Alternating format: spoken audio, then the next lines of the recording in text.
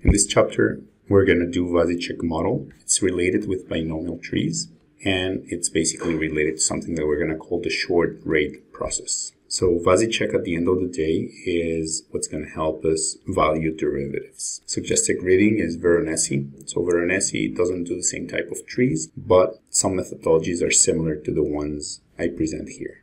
What are we going to do in this chapter? First, we're going to review what you know about binomial trees for stock options. So for stocks, you have seen some binomial trees. We're going to do it again to refresh your memory. And then we're going to start with binomial trees for interest rates. And that's going to help us understand first the shape of the term structure, how to manage risk with non-parallel term structure shifts. And at the end is going to allow us to value derivatives. These derivatives are basically options or bonds with embedded options. And the model is going to be a model for the short-term interest rate. So you can imagine like we are going to have a model for the one-day interest rate. Binomial trees, you can do a revision. You can go to chapter 11 on Hall's book. First, let's answer the question of why do we use binomial trees? So binomial trees are used to be able to price options. So in a second, we will get to what options are. But the whole idea is an option depends on an underlying security. So normally you have that the underlying is a stock. In this class, we will have as underlying a bond, and actually it's going to be the interest rate. But let's imagine that it's the stock. So the thing we do is we kind of play God. Play God in what sense? In the sense that we start at t equals 0 with a price s, let's say equals to 100, and then we want to know at maturity of this option, a capital T, all the possible S's that you can have. So here basically you end up with S capital T, and here you want to have a distribution of your potential S capital T's. These are going to be given by your tree. So let's say the maximum is at 200, the minimum is like 50. And then given all these potential prices that the stock price can take at the maturity of the option, you're going to be able to know all the potential prices that your option is going to have at capital T. And then what you end up doing is you end up, what I'm going to call here, do a smart discounting. Because it's not pure discounting, it's some smart discounting where you take into account some probabilities, you take into account the fact that there can be no arbitrage opportunities and so on. And then you start moving back in your tree until you get to time 0. And then at time 0, you can say, look, my option price is this much. Another way of taking this is, given that you know all the potential option prices that you can have at maturity, you take some expected value of all these option prices at capital T, you discount them, e to the minus RT, and then that's what's going to give you your option price. So let's imagine this scenario where you have a stock price at time t equals 0 that is equal to 20, and then 3 months later the price can go up to 22 or can go down to 18. We're going to have a call option. So what is a call option? So options have basically two types, calls and puts. The one I like the most are puts. A put is something that is going to provide you insurance in case that things go bad. So normally the payoff looks like this. And here you have some strike price. So the way I like to explain this is, imagine that you have a car and that you buy insurance for your car. So, and then you say, when you go and buy insurance for your car, you say how much you want to insure for your car. And normally the insurance is going to be for 100% of the value of the car. Let's say in this case, this K would be the value of your car. And then every month or every year, depending on your insurance, you have to go and pay a premium for this insurance. This car, let's say it costs you 100,000 pesos. So then we're here at 100,000 pesos. So then if nothing happens to your car, basically it's this range. So basically if the car, this is the price of the car, if the price of the car increases, this thing is not going to pay you anything. But now let's imagine that your car gets stolen. And here is car is stolen. So if the car is stolen, basically you lose all the value of your car. So what you have in your hands now is something that is worth 0. You know, you get out of your house, you don't see your car, So then you're like, oh my God, what am I going to do? So that's when you're going to use your insurance, or you're going to exercise your put option. So then in that precise moment, the put option pays you this 100,000, and then you're going to recover all the price of your car. Now, this thing is continuous. So let's say that, you got into a car accident, and then now the car is worth 50,000 pesos. So now instead of 100,000 pesos, you're going to receive half of it. So you're going to receive just the 50,000 to recover the price of your car. So that money is an insurance that covers you from bad events. In real life or in the financial markets, put options. So let's say a put option. So there's a put option on the S&P 500. So basically when there's a crash in the market, then you're going to get paid. On average, you always lose money because you're always paying this premium. But in bad times, you get a positive cash flow. Call options are exactly the opposite. So call options is an instrument that is going to pay in good times. Payoff is negative and then gets positive. And basically, why would people use this? Well, people say, let's say you expect the stock price of a certain firm to go up. So instead of buying the stock itself, you're going to say, oh, I'm going to buy instead the option. This option is going to be like super cheap. Like normally options is about like 1 or 2% of the stock price, depending on volatility. And then you're going to have access to this payoff, which is going to be very big. Now in options, you can make a lot of money, you can lose a lot of money, but that's the basic principle. Now this payoff depends on K and S, and the payoff is basically the maximum between S at maturity minus K, which is predetermined at inception when you buy the contract, or 0. That's what you're going to get paid. So this accounts here for the premium, what you pay for that, but at maturity you're only going to be paid 0. So at maturity, that's why I draw it like this. So this would be 0, and then here you start making money, and is this difference ST minus K.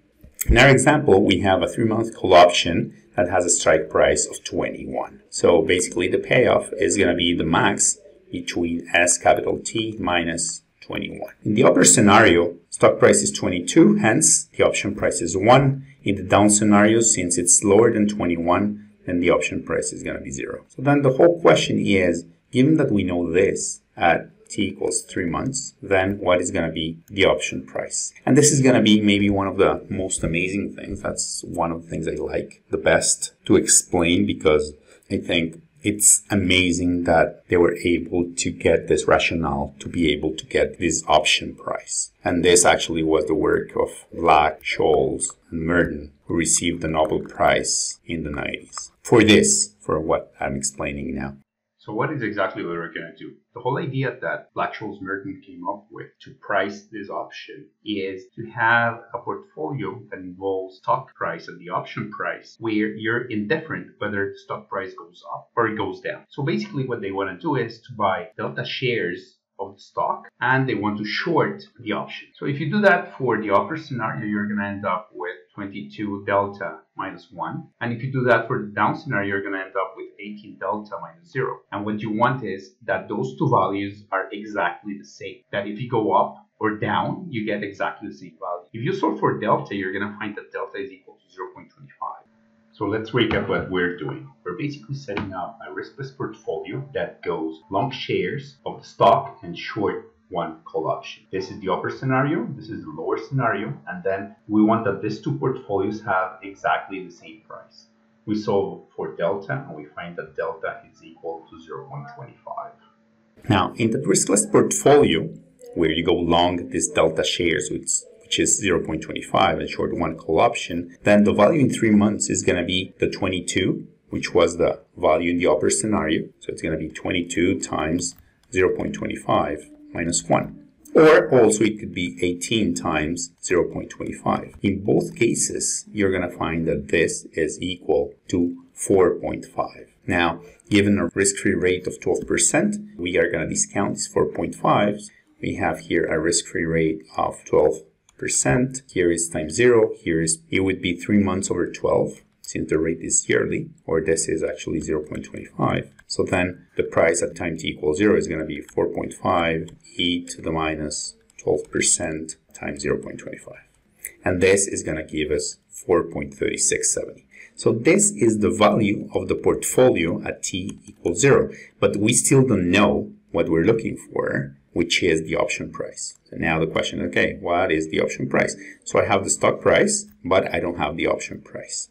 How am I going to solve it? Since at t equals 0, the price of the stock is 20, and I bought 0.25 shares of it, then my portfolio at time 0 is going to be 20 times 0.25 minus the option price is going to be equal to the 4.367. So I solve here for option price, and then I'm going to find that this option price is equal to 0.633. So this is actually beautiful because we found a way of computing the option price without probabilities, without like anything but a riskless portfolio. We replicated the option with just the stock and the bond. We didn't need anything else. Now we're going to generalize this. So we're going to say at time S0, this is the price up, this is the price down for the stock, and F is going to be our derivative that we considered it was the call option. And this is the price of the call option in the upper scenario, and this is in the down scenario, t months later. Now, our riskless portfolio is going to be this one in the upper scenario, this one in the down scenario. So this is S0U for up, S0D for down times delta. So then I'm going to solve for delta, and it's going to find that the delta that is going to make these two portfolios to have the same value in time capital T is going to be equal to this. It's going to be a function of the option price up down and the stock price up down. Since we know that the value of the portfolio at time t is this one, then we discount it to get it at time 0. And we know that at time 0, this is the number of stocks we have at 0 times delta, and this is the price of the option. So now we're going to solve for F, which is our unknown, and this is what we find. Now this is the price of the option at time 0. So it's a function of delta and stock price and the option prices at time t. Now delta is defined this way. So we're going to replace delta in here, and we're going to do some magic. So what's going to be the magic? We're going to rewrite this whole thing, this F, as follows. So we can rewrite it as F is going to be at P, which is a probability, quote unquote probability, of the price going up times 1 minus P and the price of the option going down. And then we multiply that by the discount factor. So what is P? P is defined this way. So you would say, why didn't we start by this? Why didn't we write it this way? Well, but remember that this was a mathematical trick. This P is not really a probability. This P is actually what they call a risk-neutral probability. Why is it risk-neutral? Remember that the way we got this F price was by using a riskless portfolio. So in that world where we define that riskless portfolio is that we find this P. So that's the reason they call this P a risk-neutral probability. Now if we take this P as probability, we can rewrite our whole problem this way, where we have probability of going up and probability of going down on all our prices. In this world, the expected stock price at time capital T is S0 ERT. So you're like, what? I mean, this is not true, right? You don't take a stock price and you say at time 0, and you say, oh, at time capital T is S0 E to the RT. I mean, this is a bond and this is not a stock price. But that's exactly the point. In this world that we have defined, in this risk-neutral world, that is the future price of your stock. This is what we call the risk-neutral world, and binomial trees illustrate this general result that the value of a derivative is assumed to have an expected return on the underlying asset which is equal to the risk-free rate. So basically, everything in this world depends also on the risk-free rate. That's the other reason it's called risk-neutral valuation. Now we go back to our example where we had the 22 price going up and down, the call option 1 and 0, and then we compute our P. Our risk-neutral probability of going up is 0.6523. We replace in our formula, and we're going to get that our option price is going to be equal to our 0.633. Now note that the expected return of the stock is irrelevant. We haven't used it at all. We even haven't computed any probability per se of what could happen in the real world. So real world probabilities are also irrelevant. Now let's turn into an example that has two steps. So now our tree is going to have two steps. This is going to be time 0. This is going to be time t equals 3 months. And then this is going to be time t equals 6 months. And we're going to have a call option with a strike of 21 and an interest rate of 12. I reproduce that tree in here. So k is equal to 21. That means the payoff is going to be the maximum between S capital T minus K. Now the option is going to expire here at 6 months. So then max ST minus K, and this one is going to be 3.2. In this one, since it's lower than 21, 0, and in this one, it's also 0. So now the idea is we have to come back here to get our price. So I'm going to call this C2, this one I'm going to call it C1, and this one I'm going to call it C0. What am I going to use for that? I'm going to use this equation. So let's compute C2 first. So using this equation, C2 would be equal to P. So we had already computed P, which was 0.6523. So then we're going to replace that P times FU, which would be 3.2 plus 1 minus P times 0. And then we're going to discount this to the E minus, so in this case, R is going to be 12%, and T is going to be 3 months, which would be 3 over 12. And then for C2, you're going to obtain 2.0257. C1 is going to be very easy to compute. So since these two are 0, so we're going to put here 0 and 0. So C1 is going to be 0. And then C is going to be equal to probability again, which is going to be the same in this case, times 2.0257. So we're computing here this C0. So we're going to use C2 and C1 and the probability. So P times 20257 plus 1 minus P times 0. And then here E to the minus 12% times 6 over 12. And then we're going to find that C0 is equal to 1.2823. What did we do here? We first went to the maturity of the option, which was 6 months. We needed to have our tree for the stock price. Then we computed the value of our option price at maturity. And then we started moving backwards in the tree from 6 months to 3 months. And then from 3 months to time 0.